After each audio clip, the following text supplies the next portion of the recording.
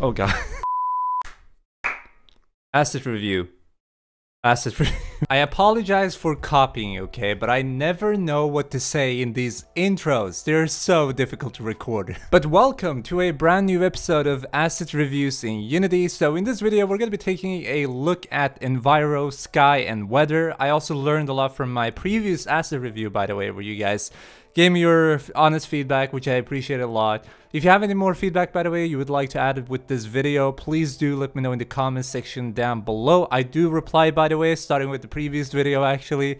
Anyway, I hope you guys just enjoyed this video. If you do, make sure to click that like button. All the thumbs ups are super appreciated.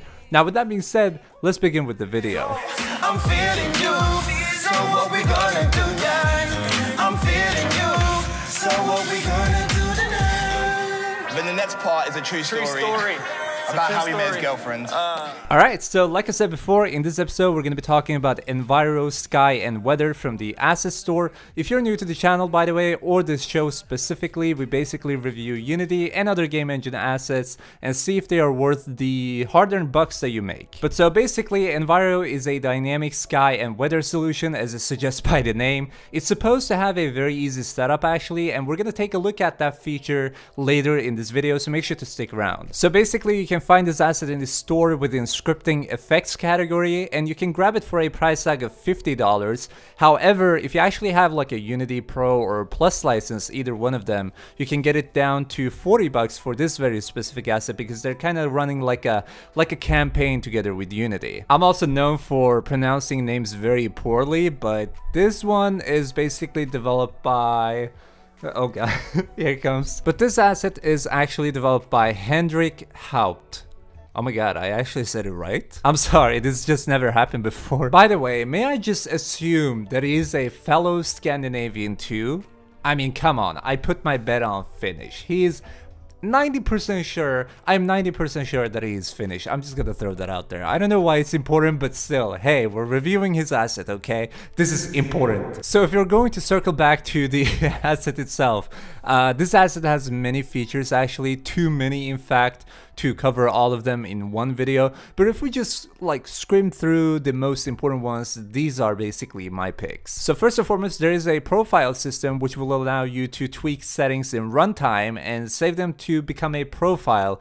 Then you can load those profiles or share them with others, granting you a wider area of usage, because you can either download or share with other people, and you can also save whatever you're editing in runtime, which is pretty awesome. Enviro also supports a realistic day and night cycle where you can tweak all sorts of settings, such as the latitude and longitude. I don't know if it's, I don't know. I'm so like my no, I'm just not doing it. So basically those two settings I don't want to mention. Enviro will also, by the way, automatically light your scene realistically based on the sun and the altitude that the sun has. You still have to complete control over it, like you don't have to go with the built-in settings, since you can change colors, intensities, and other fields through the editor, which is super simple. Besides those two features, there is also a built-in volumetric cloud system so that you can spawn realistic looking clouds, different seasons that Enviro will switch between regularly, a fog system, and also volumetric lighting, and even more obviously, but we're not going to cover everything in this video. But you can also check out the Asset Store page, which I'm going to link in the description in case you want to check out the full details about the features. One last feature that I want to bring up before moving on to the next part, which is where we basically take a look at the support of the asset, is the fact that the asset also works with many third-party assets right out of the box, since it is compatible with Gaia, CTS, and many more assets that I'm going to list on the screen right now. And now that we have covered the features, let's talk a little bit about the support as well. Like I said before, firstly, the asset is currently at version 2.0.3, and it was actually released for just a few days ago, March 28th, so that's when it got updated to this version. The initial version, however, was released in April 2015, so it's quite obvious to see that the developer, the author, is pretty caring and make sure that it's always compatible with the latest version of Unity, and all the new features are added, and he actually adds new features, which is literally what I just said.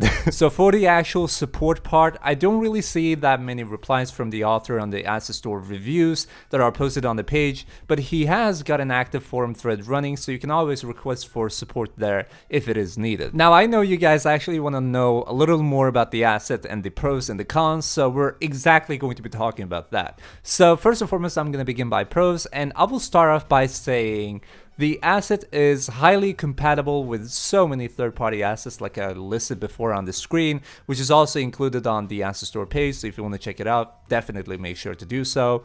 ENVIRO is also very easy to use due to its this kind of like out-the-box drag and drop kind of setup that it's got going on, so it's very easy for you to pick it up for the price range, boom, import it to Unity and just start using it by drag and dropping a simple prefab. And then you have multiple other prefabs like the effects for weather and stuff like that ENVIRO actually takes care of, so you don't really have to bother doing everything manually. And now this one actually comes for all the VR developers out there. Huge shout out to you guys. It is very easy to use with VR, and there are in fact very informative demo scenes that are included in the package, not only for VR but also for just demonstrating how the asset works in general. But it's clear to see that the author really did care a lot about making sure that it's not causing any problems for VR games and made sure that it's specifically compatible with VR as well, which is great to see because obviously VR is blowing up. A lot of new indie developers that are getting into VR games, so why not make sure that the asset is working perfectly fine with the latest technology. One last pro that I want to bring up here is the fact that the sky and the sun look so good when you first add it. I was actually surprised. It looks bloomy by default, even though in my screenshot that I'm showing right now, I overdid the effect a little for demonstrating purposes. But like it was actually surprising to see that it was so good. In fact, I was going to use this asset for my latest speed level design, but I forgot about it. I'm so terrible. I feel so bad. But I'm actually going to be using this one from now on, I think, for most of my speed level designs. And now quickly, let's get into the cons, which I don't really have too much to talk about. Then we're going to get into what comes in the asset and show you guys how it actually looks in Unity. So for the cons, I just want to say, I spent a week using the asset, as I always do with every asset that we review on this show, and I haven't been able to find any cons, honestly. I could just say though, I received an error when I first imported the asset, which was because Gaia was not in the same project and the compatibility system kind of read it off as if Gaia was supposed to be in there. I don't know, it kind of got really weird there. Honestly though, it might have been me messing it up because I kind of transitioned from one project with Gaia to another which was empty to record this video's footage. So I'm not 100% sure here, but I just want to throw it out there because I want to make sure that I'm as transparent as possible. By the way, I also want to say I fixed it by literally deleting the component throwing the error, so not a big deal after all, but I just want to throw it out there. Alrighty guys, so here we are in Unity, and now we're going to be checking out first and foremost what comes in the asset, and then we're going to check out how you can actually get the asset to work very easily. I think I can actually turn these around, so first and foremost I will show you how to get it working.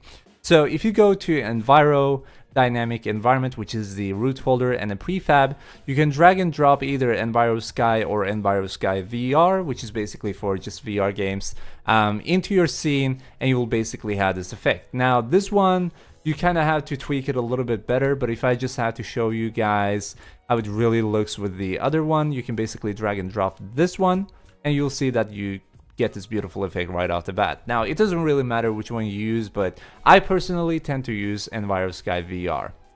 So that is pretty much how you get started, and then obviously from there you can also edit all the values inside of the inspector window. I almost called it a folder, such as the scattering color, you know, all the stars, the Rayleigh, and all that kind of stuff, which is really cool.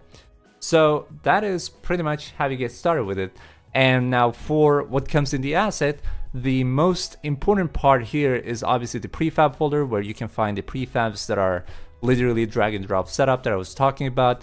And other than that, you also have a basics documentation, a little more further in documentation, update notes, and also the current version you're using, and then a bunch of other folders and directories that you don't really need, but we're still going to go through them real quick. So materials basically contain all the materials for the weather system, like the snow material, the rain, and all that kind of stuff. So if you want to tweak it up, you can do so by here.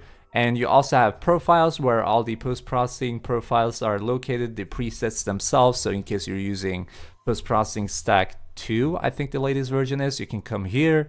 And we also have resources folder, which is not really what you want to use, because this is just what the asset reads off of as asset data. So you don't really want to, it's not very interesting for you unless you want to tweak the asset itself.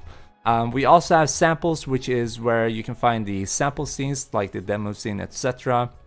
And these are very informative actually, so in case you want to create a VR game, you can check out the VR sample here. You also have the prefabs that are being used in the demo scene, etc. So everything in here are just related to the samples. Then we have scripts, which is not very important for you either, unless you want to take some inspiration from coding. But these are basically all the scripts that the asset uses. We also have sound effects. I would suggest you to use your own sound effects in case you're going to make your own very commercial, professional looking game. But in case you want to use these for prototyping, that's completely fine. I think you can use these in commercial projects as well. It shouldn't be a problem. You can also have the shaders for the assets, so like the grass, the particle, for the weather, and also a transparent one, which I suppose is for like the horizon or something like that.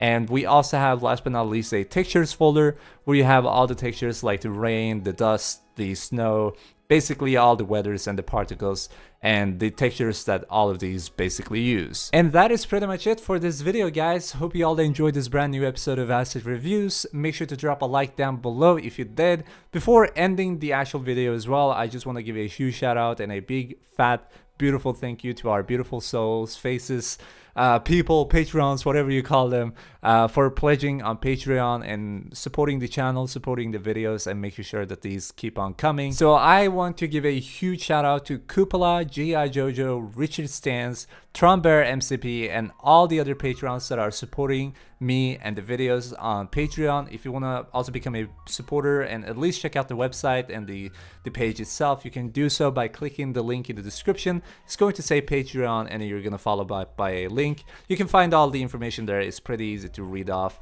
and we basically have cool rewards for everyone who pledges a specific amount, which is pretty fun actually. And now with that being said, once again, hope you all enjoyed the video. Make sure to drop down into the comments. I'm gonna meet you guys there. I do reply to every single one, by the way. I'm just saying that. Also drop a like once again if you enjoyed the video. All the thumbs ups are super appreciated. If you're new around here, make sure to subscribe, turn on the bell notification so that you get notified as soon as we upload. And with that being said, hope to see you guys in either comments or in the Discord server tonight. See you guys. Peace out. Have a good night. I'm feeling you, so what we gonna do now? I'm feeling you, so what we gonna do tonight? But the next part is a true story.